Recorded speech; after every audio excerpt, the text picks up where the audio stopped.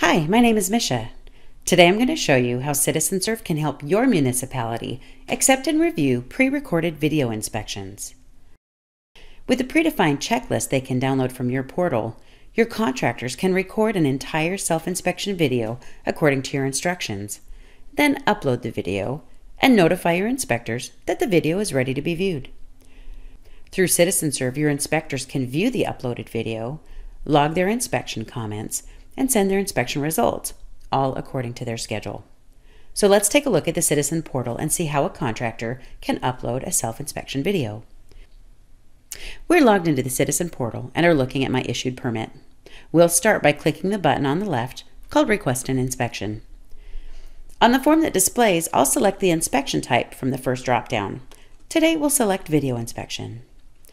Citizenserve will configure your request form to include the items you specify, such as page instructions, custom data fields, links to documents or external sites, and terms and conditions. Let's fill out those required fields now, including the date, the video inspection type, and we'll enter a name and phone number. The contractor can download inspection instructions here. They'll use this as their script to record the necessary items in their self-inspection video. Once our video is recorded, we can click on this link to upload the inspection video. I just pull up my file browser and place the inspection video into the Dropbox folder. We can see the video loading at the bottom of the screen. Now the upload's complete. Let's return to Citizenserve to complete our inspection request. I'll check this box to confirm I've uploaded my inspection video. Here I can agree to the terms and conditions, and I can apply a signature using my mouse. And now we click Submit.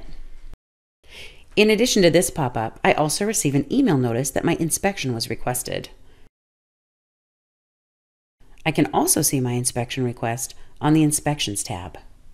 Now let's log into the staff side of Citizenserve and see how an inspector can access this video.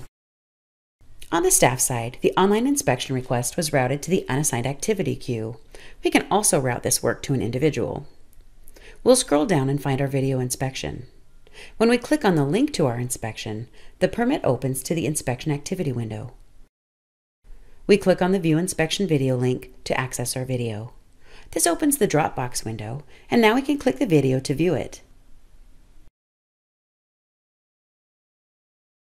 At any point, we can pause the video and return to our inspection activity to perform our review. Let's open the Common Comments book to add some notes to our inspection. We'll select our inspection group for water heater. This loads all comments related to the water heater inspection type. We select the comments we want to apply, then we shift back to the Dropbox tab and continue watching the video. We can switch between watching the video, then pausing to add additional comments as needed. Then we can click back, save our comments, and when we're ready to complete this review, we can add a completion date, update the status, and add the hours, which can be used to calculate fees. We can send the applicant an inspection report by using the Send Email icon. I select the template from this drop-down, which lists all of the predefined email templates. I'll select Inspection Report. Now I can select a recipient using the ... button. This is the More Information button, and it shows all the contacts on this file. Note you can also add external contacts or email staff. Now I'll select the Preview pane to show you the email.